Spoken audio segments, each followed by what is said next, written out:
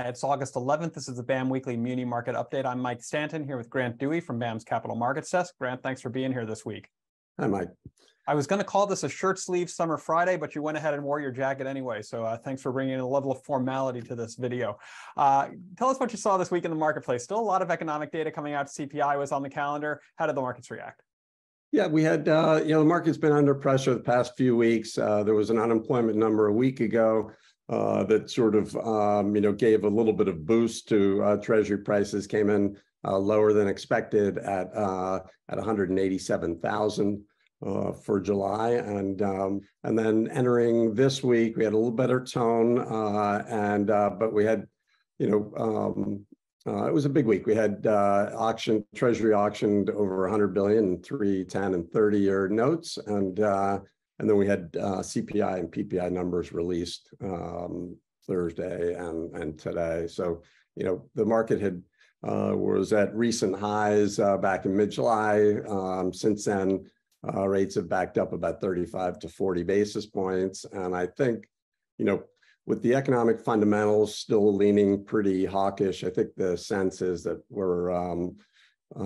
we may not see a rate hike at the September meeting, but I think people still feel like there's another hike or two before the Fed's job is done. So, I think the takeaway is that rates are definitely going to remain a little bit higher for longer than a lot of people were expecting, given the recession kind of being, not the consensus anymore. Certainly the Fed had taken that away as their base case, and any Fed pivot has been pushed well into 24.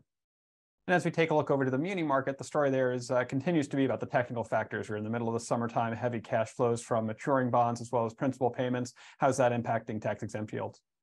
Yeah, so munis outperformed slightly this week. AAA benchmark yields were lower by about 5 basis points. We got through a pretty heavy calendar. It's almost 10 billion in supply. Next week, that gets cut back a little bit. I think we're looking at 7.5 to 8 billion.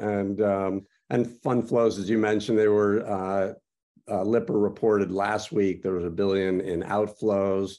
The number this week through Wednesday is the reporting period. Those came in at up 280 million. So a slight, a nice little recovery. Next week, there are 2 large deals. There's a 1.2 billion Michigan trunk deal, which is rated AA+ by S&P. The other big deal is a $900 million, 2-series, $900 million Dallas-Fort Worth airport deal. And on the BAM-insured calendar, we see a little bit over 200 million scheduled to price. That's highlighted by the 178 million from the city of Chicago selling customer facility senior lien revenue refunding bonds.